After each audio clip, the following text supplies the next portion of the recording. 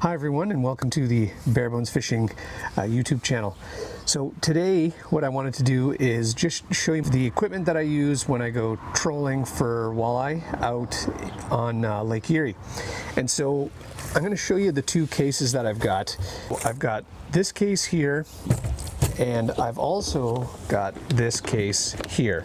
And those are literally the two cases that I pull out and that I use 97% of the time. Very seldom do I have to deviate from the setups that I've got in these two small cases here.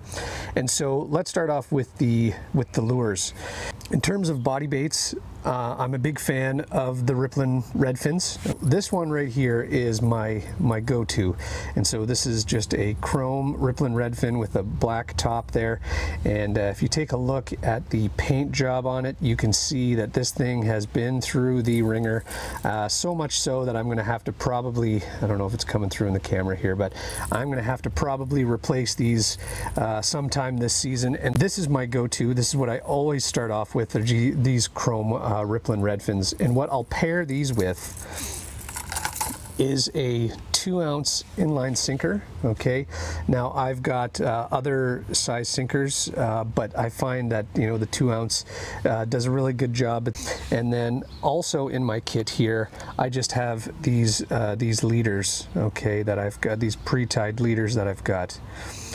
So the way that this will work is I'll snap on one of the inline sinkers, and so this here goes to my main line, and then at the other end here is where I'll tie on the or not tie on, but snap on the Rippling redfin.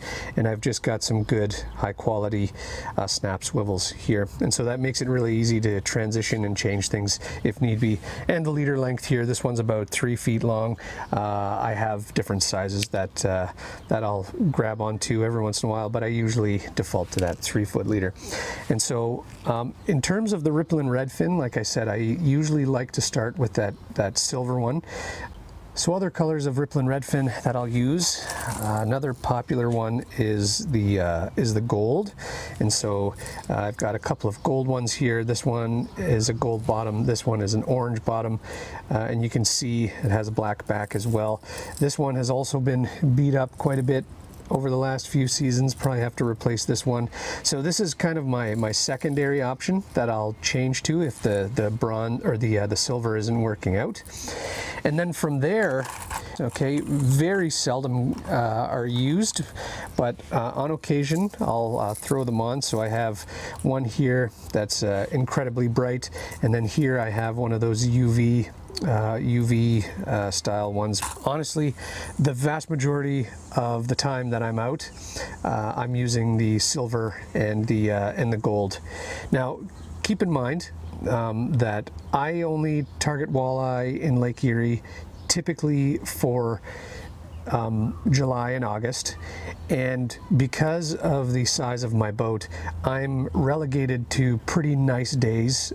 So, you know, I've always wondered if the reason why these colors work well with me is because I'm relegated to a certain amount of days that I can go out, versus, you know, if I could go out in really, really rough weather, or if I had a canopy and I could be out in the rain, are there different colors that would work better? But anyways, that's just a fisherman's theory that I've got.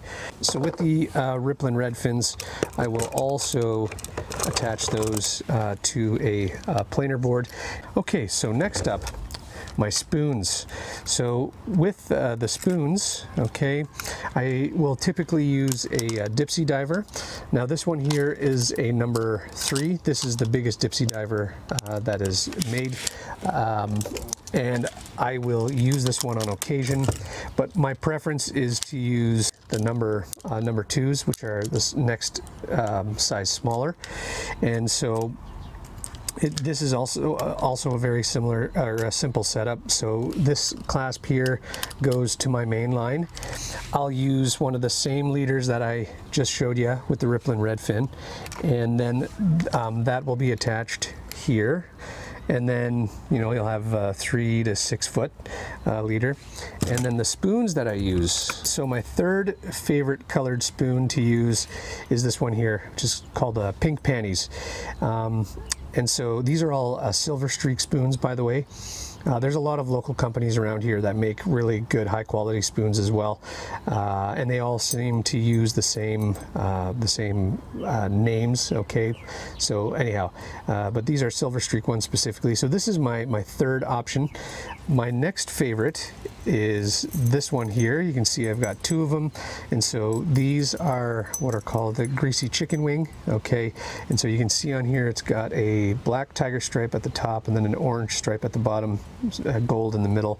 And so this is my my second favorite option. And then my favorite spoons to use are these ones here. And so this is called the Dr. Death, or the Kevorkian. See this one here, it's just kind of a pink and a purple mixed in. This one has a bronze back. This is actually one of their smaller spoons. I do have a larger sizes that I like to use as well. And so that is my favorite one to use. Okay, and I like to use these ones tend to work really well early morning or later in the afternoon as the sun's coming up or going down, and then I'll transition over to that greasy chicken wing a little bit later in the morning. And so I've got a couple of other colors of spoon that I like to go to as well from time to time, but to be honest, I very seldom make it past those three options: the Kevorkian, the greasy chicken wing, and then the pink panties. There's my setup that I like to use when I'm trolling out on Lake Erie. Let me know what your favorite lures are in the comments below. Thank you very much for tuning in, and I will catch you on the next one.